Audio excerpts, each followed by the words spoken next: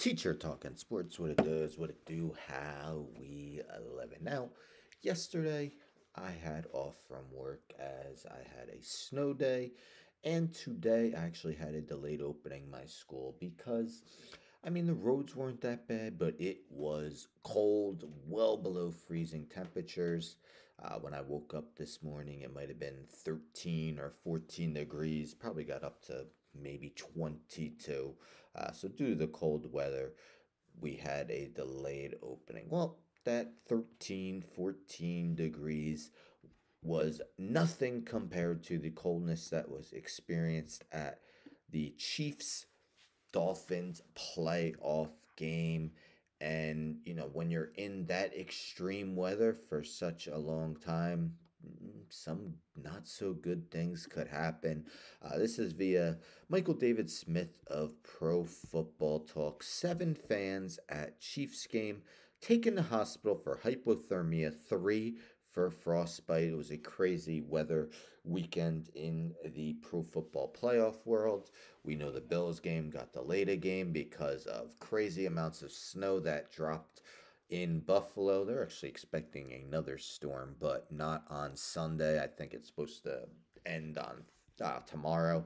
But article goes on to mention that the Kansas City Fire Department told KMBC 9 that it received 69 calls for service at Arrowhead Stadium on Saturday, about half of which were related to hypothermia. Of course, hypothermia is basically when your body can't warm it up fast enough, compared to the extreme cold weather. Officials took 15 people to the hospital, including 7 for hypothermia and 3 for frostbite. I guess the other people that had calls for service were treated at the stadium with a kickoff temperature of -4 degrees and wind chills that reached -30. It was one of the coldest games in NFL history. The packed Arrowhead Stadium had more than 70,000 fans braving the cold.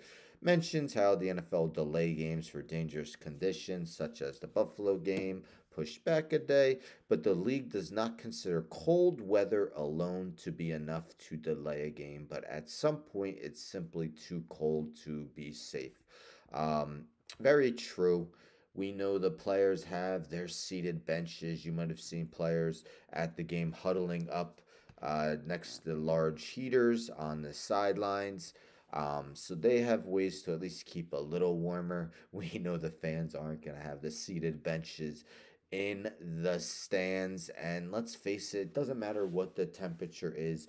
We know fan is short for fanatic. Fans are going to show up if the game is on. Brave the elements. And, unfortunately, things like these can happen. It's so cold. We've all seen the picture of Patrick Mahomes' cracked helmet from the game, which the helmet company has come out and said that's good that that happened. Rather take the force on the helmet than his head. And we saw some crazy fans, including this Dolphins fan. Man, you traveled. I don't know if you traveled from Miami, but you went to the game in that weather, tried to brave it out, tried to seem tough, only to see your team lose 26-9 and never really seemingly had a chance throughout much of the game. And there were Chiefs fans as well that, dressed with their shirts off in the stands.